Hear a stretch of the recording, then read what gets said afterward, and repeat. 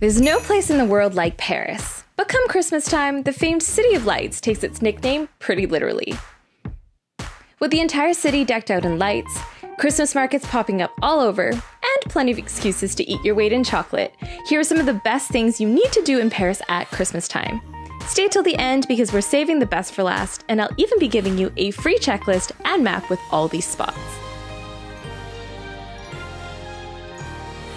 So, the number one thing to do in Paris at Christmas is to frolic your way through the city's Christmas markets. While most Christmas markets wait until after Advent to make their grand appearance, a few are usually open earlier. During my visit, I had the chance to visit the Christmas market at the Jardin des Tuileries and the Christmas market at La Défense. Sandwiched between the Louvre Museum and Place de la Concorde, the Jardin des Tuileries offers a centrally located Christmas wonderland, with over 100 wooden chalets selling everything from gluttonous munchies to handcrafted gifts. For thrill seekers, you'll find fairground rides and games on site, as well as a giant Ferris wheel overlooking the city. And hey, if you play your cards right, you might even make a few new friends. On the outskirts of Paris, at the end of the Metro Line 1, you'll find La Défense, a sprawling business center that showcases a whole new modern side to Paris. While there's not usually a reason to visit this spot as a tourist, Christmas is the perfect time to go, because the district is home to Paris's largest Christmas market, with over 300 different stalls, a variety of beautiful light installations, and of course, plenty of caloric goodness. I even spotted a Canadian food stall, so if you want to add some poutine to your routine, that's something you can do. Sure, it's a little out of the way, but if you want a great Christmas market experience in Paris, be sure to stop by this one.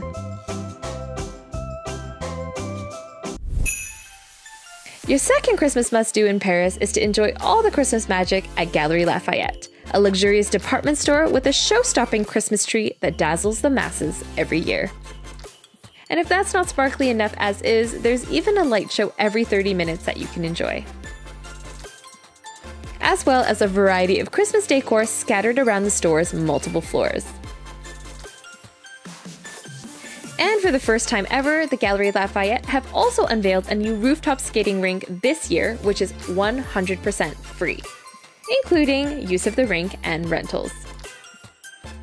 This of course means you can glamorously glide around with Eiffel Tower views for free. If you lack coordination like me though, you might not break the bank, but you will probably break your hips.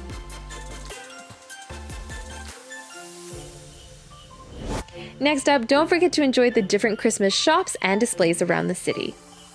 Paris at Christmas is like the City of Lights on glittery steroids. Storefronts are decked out, restaurants are twinkling, and countless streets will be lined with dazzling lights, including the iconic Champs-Élysées.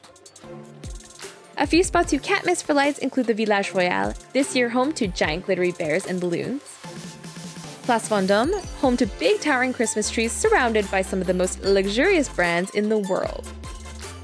And of course, the quintessentially Parisian Rue Montorgueil, a charming market street lined with bakeries, cheese shops, and cafes. You'll even find the oldest patisserie in Paris lurking on the street, in operation since the year 1730. The fourth must-do during Christmas in Paris is to stop by the incredible covered passages of the city, one of my favorite quirky gems in Paris. These covered shopping arcades date back to the early 19th century, and a few dozen remain today, offering an intimate setting for all sorts of beautiful shops, cafes, and restaurants.